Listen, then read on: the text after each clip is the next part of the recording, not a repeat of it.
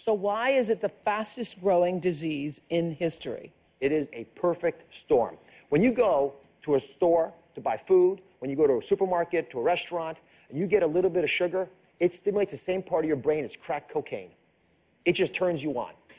So I'm going to do something that's going to blow... That's why we lack it so much, yeah. But if you don't mind, I am going to blow your mind. Okay, go ahead. Because I'm going to show you what has happened with the amount of sugar that we eat in this country a year. And it's 150 pounds. Each one of us eating this much sugar, Oprah, every single year.